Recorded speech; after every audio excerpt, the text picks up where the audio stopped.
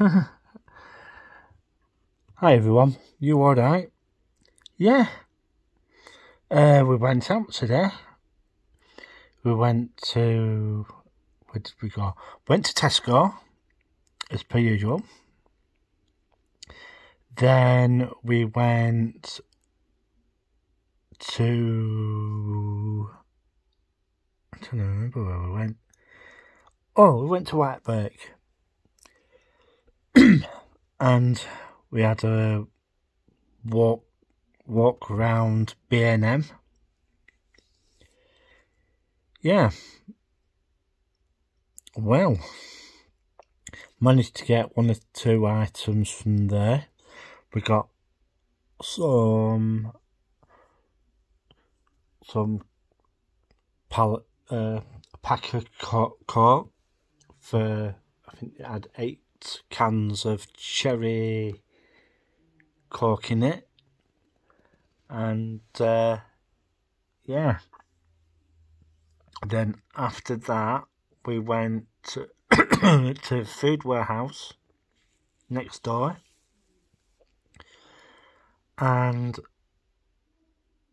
I got some yogurts from Food Warehouse, otherwise called as Iceland. I must admit, you're bloody cold up there. Absolutely freezing. Oh, and by the way, some good news. Some really good news. I managed to get from staff at B&M. B&M Lower Audley, where the ice arena is. They're going to rebuild the store. Yeah. So they're going to put a new roof on it and redo the inside. And yeah, redo it. So they are basically turning round and redoing it, because the amount of people who shopped there at Lower Audley, they bought a lot of stuff. Bought a lot of stuff. It took a hell of a lot of trade from Asda. It really did. So this is the reason why they are turning round and getting this done. But that's just not it.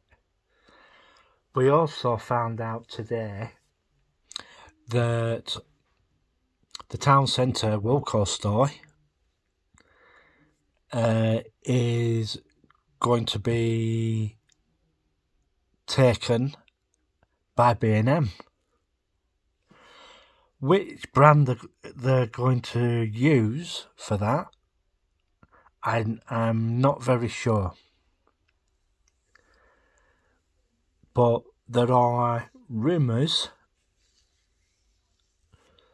but there's just rumours at this moment in time, that we have one Heron Foods in Blackburn, and that's Shadsworth. And it could be one of them. Yeah? It might do. And I think if they take that, I think it would do pretty well. But they're going to have to monitor it, because they don't want to duplicate the same stuff that they're selling at their other stores. because there's one on the way into Oswald. Yeah, they have one there, and they don't want to duplicate what they've already got. I've been to the Preston one, back of the bus station.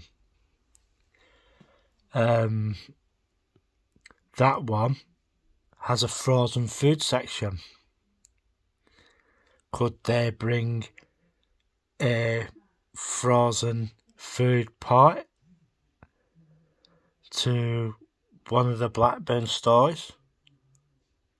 We don't know. We'll just have to wait and see what happens there. And be good if they could. Yeah. Because I reckon if Marks and Spencer's pulls out, they could even take that if they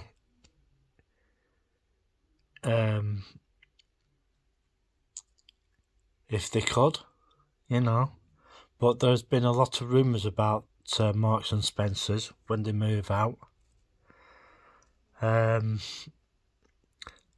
I'm just waiting to see what happens about that. But one of the other rumours that's been going round is that Blackburn with Darwin could end up buying it and move the market. Yeah, and put it down, you know, give it the all three, maybe 4 floors of it. Yeah, we'll just have to wait and see what happens with that. So, I'm just doing some predictions here. I saw a documentary online about, I think it was Electronic Boutique, about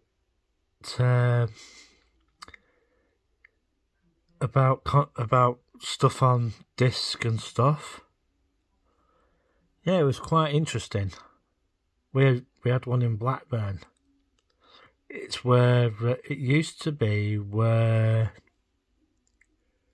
I'm trying to think where it was. Oh yeah, it's where Subway is now. Where you go to on the path to the amenities, the toilets. It used to be there. So, which is it had quite a big storeroom. And, yeah. And they were talking about physical discs and stuff like that. Yeah, CEX has took that thing, took that for best place to get pre-owned games, because they've all, like, Game has been told to sell off everything that's pre-owned. So we'll just have to wait and see what happens with that. So I'm just waiting to see what happens.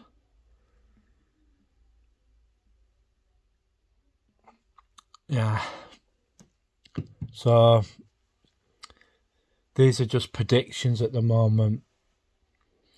So I'm going to go in a bit.